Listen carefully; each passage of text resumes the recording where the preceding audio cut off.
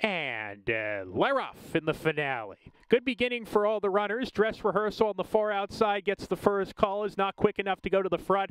Anthony's Cleopatra and Lovely Colleen, they're squaring off. And Frank Alvarado wants the lead with Anthony's Cleopatra. She's got it, spurts away, and leads by about a length from Lovely Colleen off the pace setter in second with a half mile to go. So it's Anthony's Cleopatra putting the pedal to the metal here from Lovely Colleen, who's 2 lengths ahead of She's Bound to Move Her. Tam's Little Angel is next. Dress rehearsal broke alertly from the outside post is 5th. She's about 6 lengths off the lead as Anthony's Cleopatra strings them out. Power Surge second to last, rides the rail around the far turn, and I Am Yours is well out of it as they hit the quarter pole. Anthony's Cleopatra, the daughter of Constitution, turns for home, and she's gone 3 lengths clear, sails away. Lovely Colleen in the second position. Dress rehearsal is trying to rally on. She's Bound to Move Her is right in front of her, but look at Anthony's Cleopatra go.